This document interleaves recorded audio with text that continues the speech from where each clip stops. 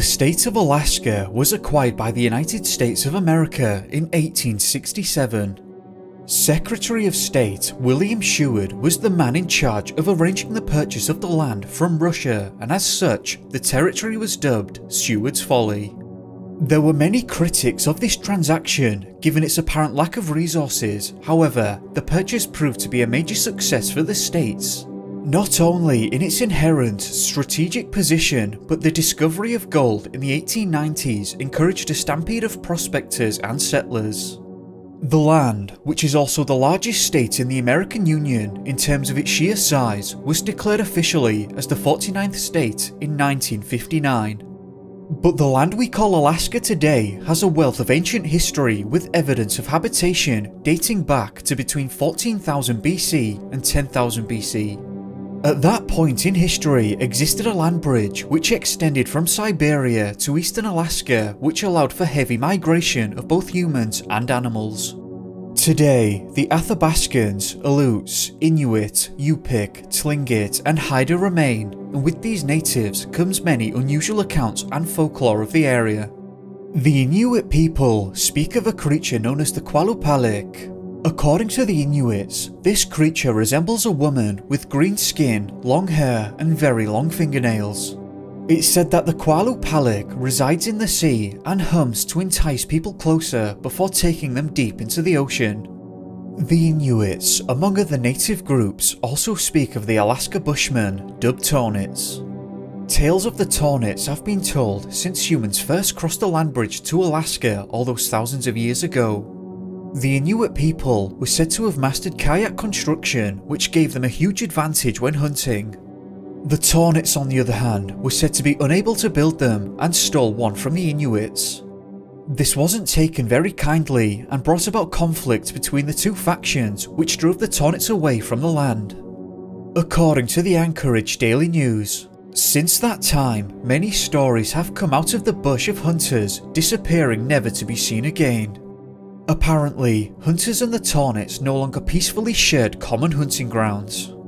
It seems that some natives believed that the Tornits were stalking their hunters, while others believed that their actions of driving the Tornits from the land had brought about a curse on their people. The natives also speak of the Tizaruk, which they describe as a large, snake-like creature of unknown origin. The natives believed that they roamed the Alaskan waters and said that they were up to 15 feet long and would snatch people from their kayaks and while near the waters. These are just some, and while there are others, you obviously can't do much with folklore in terms of determining if the native peoples actually believe these things were occurring or if it was just a method of keeping their children in line. But whatever the case may be, it's still an interesting part of Alaskan and her natives' history. According to Medium.com, since authorities began keeping records in 1988, 60,700 people have been reported missing in Alaska. That's 5 people per 1,000 residents reported missing every year. On a yearly basis, an average of 2,250 people disappear in Alaska, twice the national average. Some of these people are found alive and well, while the remains of others are found, but many disappear without a trace. Interestingly, while researching this, and despite the disappearance rate seeming to be twice that of the national average, there seems to be little catalogued in terms of Alaskan disappearances. So after the new year, I'll start working on that and will make further content on Alaska, specifically in regards to the Alaska Triangle and specific national parks too, so do let me know if that's something you'd be interested in. Now with that being said, let's explore the first disappearance.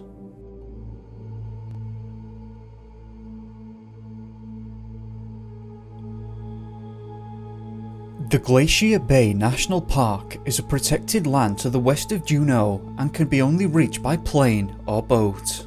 The only road connects the small town of Gustavus and the airfield there to the park headquarters at Bartlett Cove. The most notable features of the park are its great tidewater glaciers, and it is in this national park where the first set of disappearances took place. 36-year-old Kevin Robert O'Keefe was thought to have disappeared in the Glacier Bay National Park sometime in early October of 1985. Initially, in late September that year, Kevin had planned a lone trip to the isolated park. It's not clear if there was any specific motivation for this trip other than the fact that he loved the outdoors, hiking and travelling. Speaking of which, Kevin was an experienced outdoorsman and hiker, and he engaged in these activities frequently and was said to be very skilled.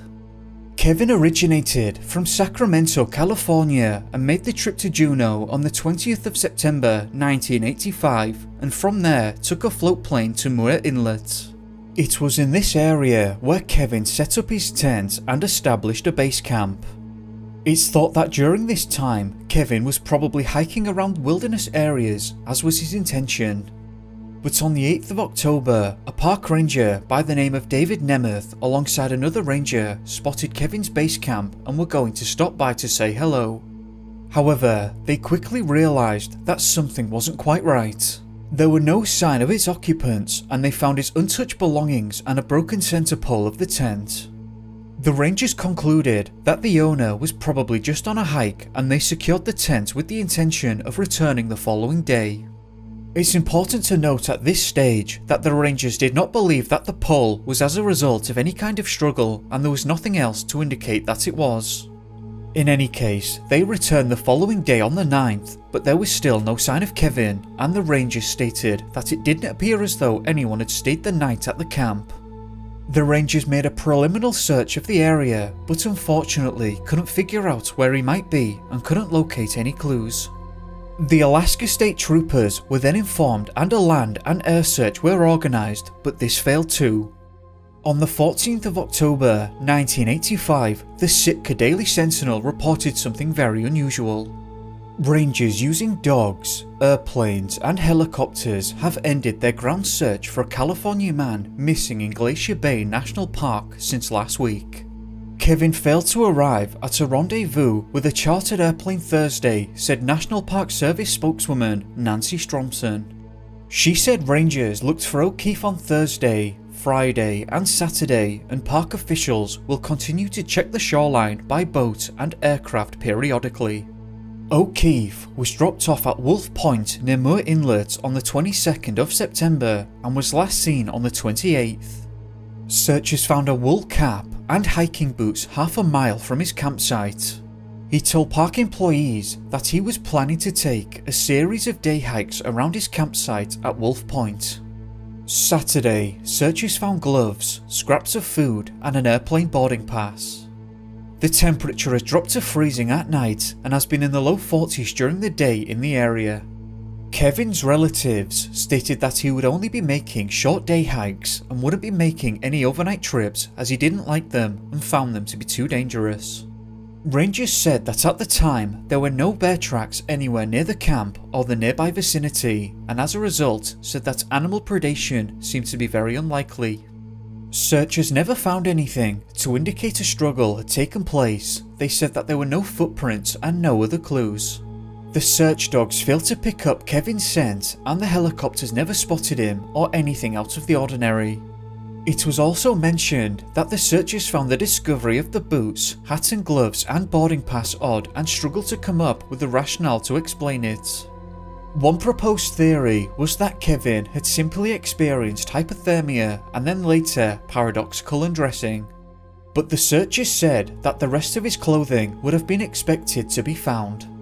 Based on newspaper reports and from my understanding, it seems that the hat and boots were found in one location half a mile away, while the gloves, scraps of food and boarding pass were found the day afterwards in another location, though I'm not sure just how far away they were. So what happened to Kevin and where did he go? Almost 35 years later and no further trace of Kevin has ever been found.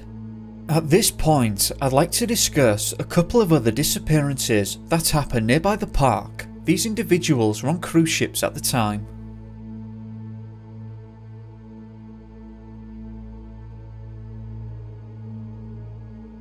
According to SeattleTimes.com, Anchorage, Alaska, the woman believed to have fallen overboard from a cruise ship into frigid Alaska waters was 45-year-old Amber Malkuch of Washington State, Alaska State Troopers said late Monday. Amber was last seen at approximately 12:30 AM on the 3rd of August 2009 when she ordered room service. At this time, the vessel was near Alaska's Douglas Island and there was nothing to indicate that anything was wrong. It was thought that she had finished up with her room service and had then gone to bed. However, when a travelling companion realised that she was missing, the alarm was raised on the morning of the 3rd. The vessel was well within the boundaries of the Glacier Bay National Park at this point and was approximately 75 miles northwest of Juneau. The state troopers were quickly notified and the search was underway. Both ships and helicopters were deployed over the area. According to ArlingtonTimes.com, Amber Malkuch's body has been found after she went missing from a cruise ship in Alaska between the evening of August 2nd and the morning of August 3rd, but much remains unknown about the circumstances of her passing. The Arlington Times state that the body was located at approximately 4:30 PM 12 miles northwest of where she was last seen. Specifically, her body was found on the west side of Douglas Island. The Alaska State Troopers boarded the ship on the 4th and reviewed all available footage but didn't make a statement right away. The cruise firm Holland America did, however, which angered the State Troopers. The Arlington Times reported that Holland America spokesperson Sally Andrews said this: "Based on evidence and information to date, it does not appear to be foul play. From what we have seen to date, it appears to have been an intentional disappearance." In response to this, Alaska State Troopers spokeswoman Megan Peters said that the troopers were not yet willing to conclusively point to a cause. She said that the coroner is yet to come to a conclusion. "We still have to do our investigation and we're not going to make any guesses at this time." After some time to process what had happened, according to SeattlePie.com, the state troopers said that they have no idea how Holland America could have come to that conclusion so quickly, and were shocked when they made the announcement because investigators were still baffled as to what took place. Megan Peters continued, "We're the people actually looking into the exact cause. We're the ones doing the interviews and looking at the evidence. If we haven't been able to make a determination, how can the cruise ship line, who are not trained in this area?" It's clear that the cruise line had gotten under the skin of the troopers with their claims before the investigation was anywhere near its conclusion. There seems to have been a fairly controversial debate that took place afterwards, with some, including Holland America, arguing that it must have been intentional. Others arguing that it was accidental and that she must have fallen, while others were stating that a third party must have been responsible. It's not completely clear why the crews immediately jumped to the idea that she must have wanted to have fallen in, as there was no evidence to point in that direction. Here's a quote from the family: "We, as Amber's family, are deeply saddened. She was a loving mother, daughter, sister, niece and cousin who had a very kind and generous nature. We will all miss her terribly, as will her many friends. We recognise that there has been a great deal of speculation as to the nature of her passing. Knowing Amber as we do not believe that this was intentional. Although no one will ever know what actually occurred the night Amber disappeared from the ship, we nonetheless believe that it was of an accidental nature. Thank you to all who have expressed your concern and condolences." Effectively, the family denied that this was an intentional act, and it was only the cruise line's word pointing in that direction. This led many to believe that it must have been completely accidental. However, this had its own problems among readers. In an article on the nationalparkstraveller.org, one commenter wrote, "I don't see any way a person can just fall overboard. I have been on 8 cruises and 4 different cruise lines. The rails are between waist and chest high." The Alaska State Troopers said that the cruise line only allowed them on board the vessel one time to investigate, and many found that unusual. Ultimately, there doesn't seem to be any real answers here, but the family maintain that they do not believe that this was intentional. Why was the cruise line so eager to point in that direction, and why did they only allow the troopers on board once to investigate? What do you think? 2 similar situations seem to take place 9 years later.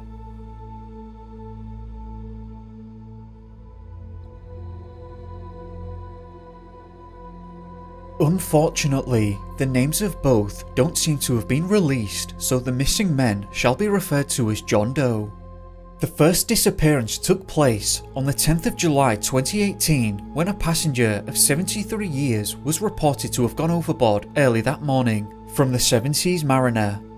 According to cruiselawnews.com, the cruise ship was returning to Vancouver from a cruise port in Alaska.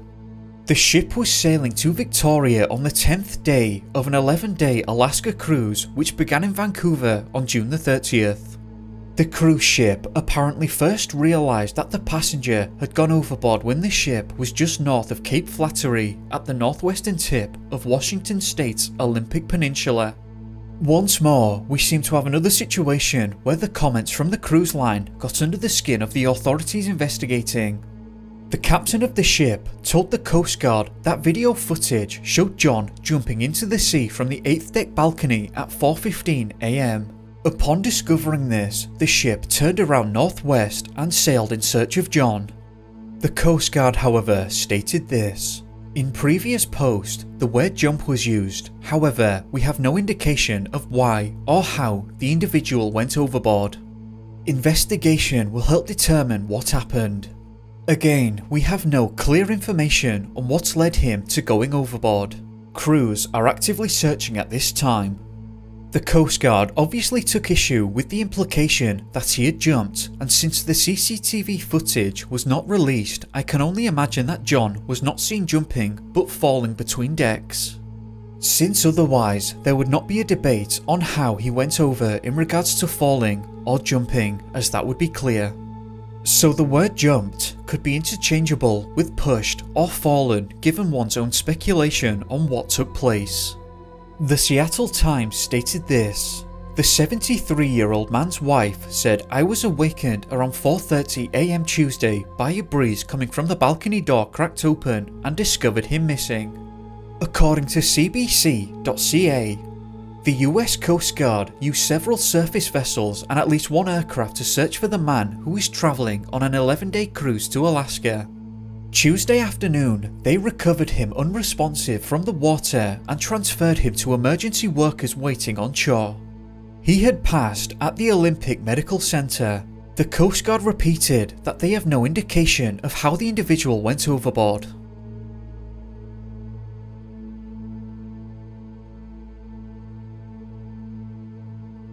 On the 13th of July 2018, 69-year-old John Doe, a passenger on board a Holland America cruise ship, went overboard in the Glacier Bay National Park. The press stated that John was reported missing at 3:50 PM that day when he failed to attend a medical appointment on board the ship. The Park Service said that it is unclear if the man had actually gone overboard, while the KTUU reported that he must have gone overboard sometime on Friday morning. The Park Service was notified at 7:30 PM that day when a ship-wide search failed to locate the missing man. The Park Service and the US Coast Guard deployed ships and aircraft to scour the 65-mile area along the Glacier Bay where he was believed to have gone overboard. The NationalParksTraveler.org stated that the Park Service suspended the search that Saturday night after being unable to find any trace of him in the water or along the bay.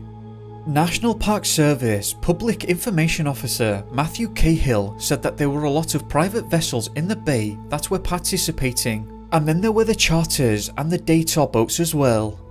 "We had a minimum of 2 Park Service vessels at any time during the search inside and right outside the mouth of Glacier Bay."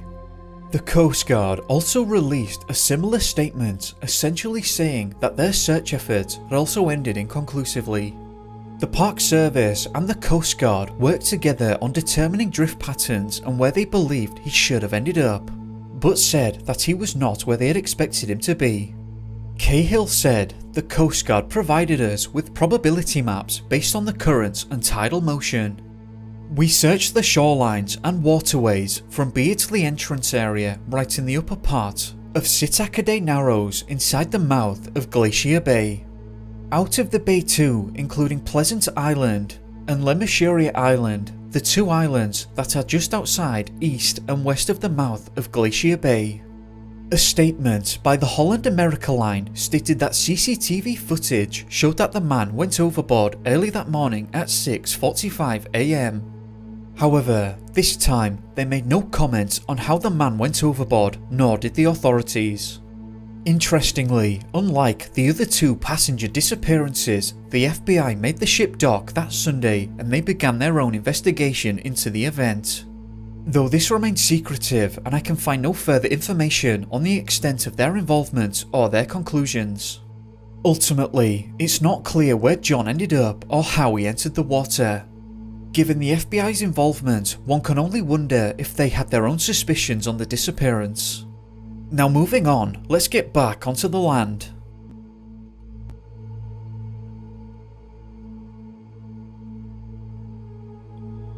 Richard Lyman Griffiths, a 47-year-old inventor from Spokane, Washington, went missing in the Wrangell St. Elias National Park in September 2006. The park itself sprawls from Alaska's Richardson's Highway across big river valleys and desolate Nutserton Mountains all the way to the US border with Canada. The district covers 5 million acres. This is almost twice the size of Yellowstone National Park. This particular national park links up with the Glacier Bay National Park much further to the south. Richard is believed to have gone missing in the northeastern corner of this vast, unforgiving land. As mentioned, Richard was an inventor and as such was always on the move across the country, and this time was no different. Richard had invented what he dubbed the survival cocoon and travelled to the park to test his invention. Unfortunately, Richard never told anyone specifically where he was going, and as a result, it wasn't established precisely where he'd vanished, and he was reported missing almost a year later in August 2007. Sergeant Ben Sewell of the Royal Canadian Mounted Police told the press, "We were able to go back to that year and track him. He paid for a bus ticket north and we tracked him to where he'd been dropped off by the bus along the Alaska Highway. He left some of his gear at a lodge near the White River. He told people there that he was going upriver to McCarthy, an outpost town in the Wrangell St. Elias Park in Alaska, to test his orange cocoon." It appeared that Richard had told some of his friends that he might winter over in Alaska, and as a result, nobody was all that concerned, but as the months continued with no contact, his friends began to worry. Sergeant Sewell lives in the hopes that his orange cocoon might one day surface, but states that no one has ever come across it, and as a result believes that it is probably unlikely, because something like that should stand right out from the white snow. The trail ended at the lodge where he'd been dropped off. He told them that he was going upriver with his orange cocoon on the way to McCarthy. Rangers did search the White River Valley but found no sign of his invention. It's not clear to me why the lodge didn't report the fact that he hadn't returned, and I could find no real information on that. Perhaps they thought that he was going to go stay in McCarthy or something to that effect, but some do find the lack of reporting questionable. It's not clear what happened to Richard, but both he and his orange cocoon vanished without a trace in the national park system. And while Sergeant Sewell is hopeful, he also remains somewhat doubtful that it will ever be solved.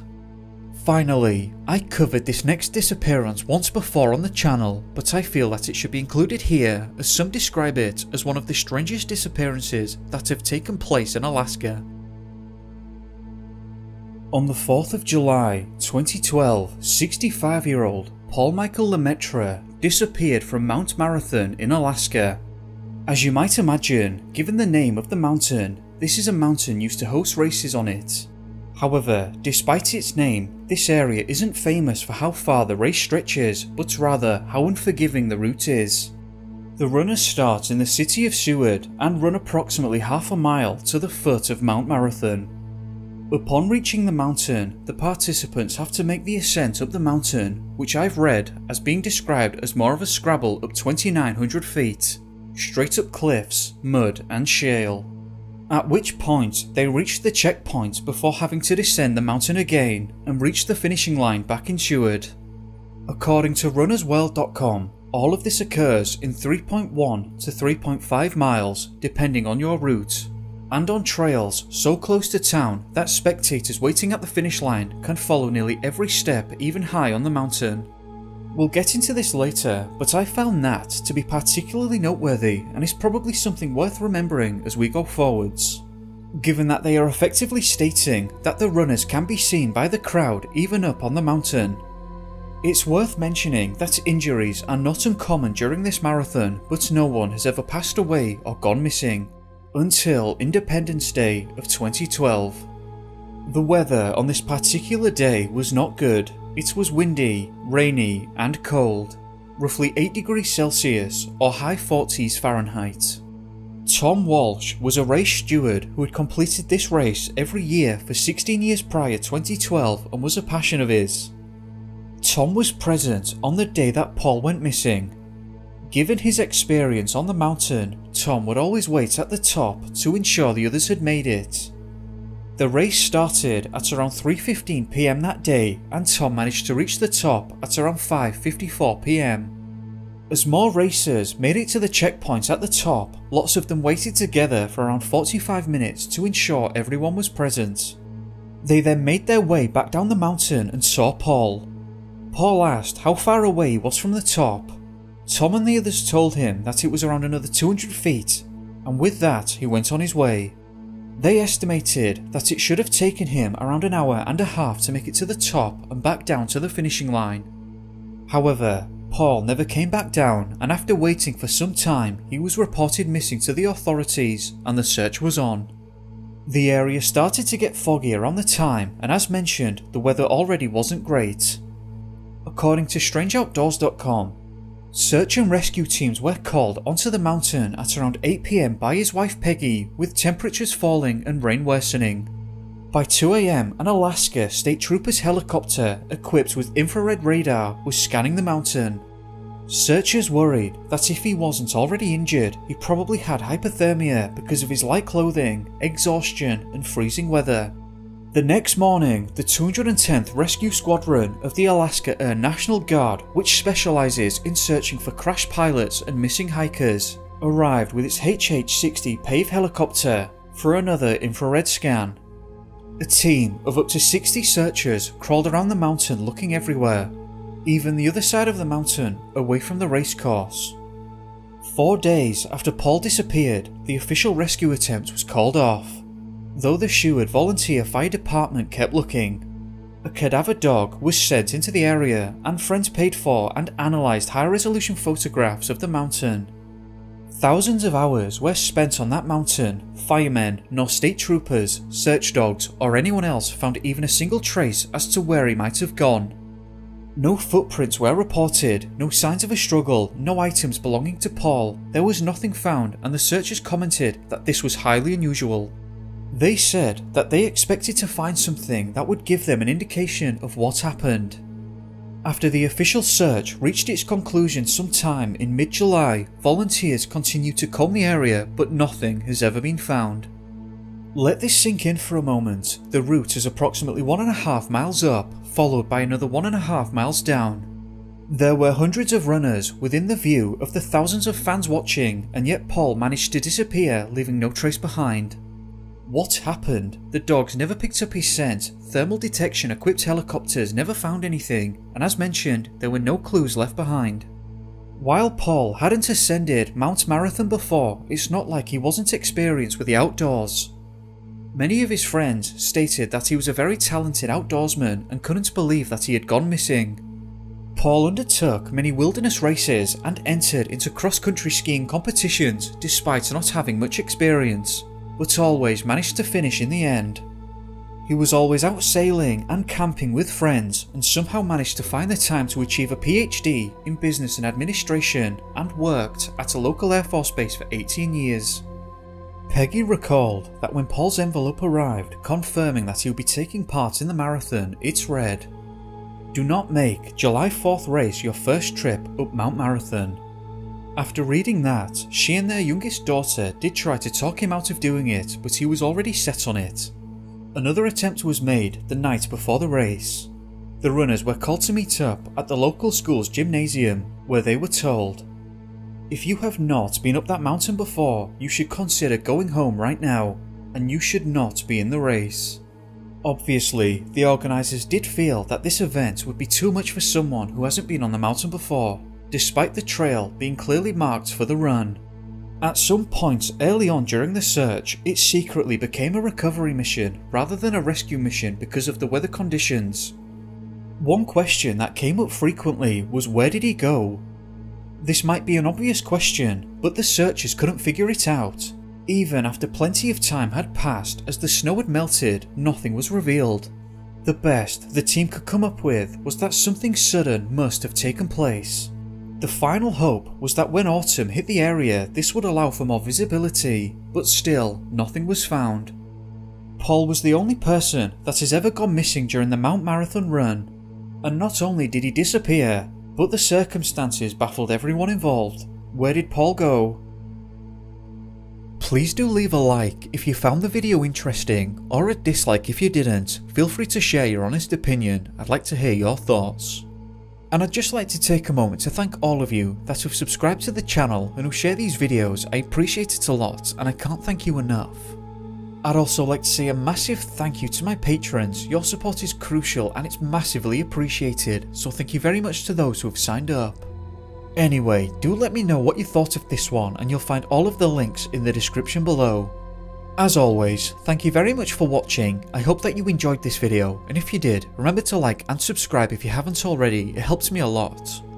I hope that you have a great day, or evening depending on where you are. Be safe guys, and I'll catch you soon. Peace.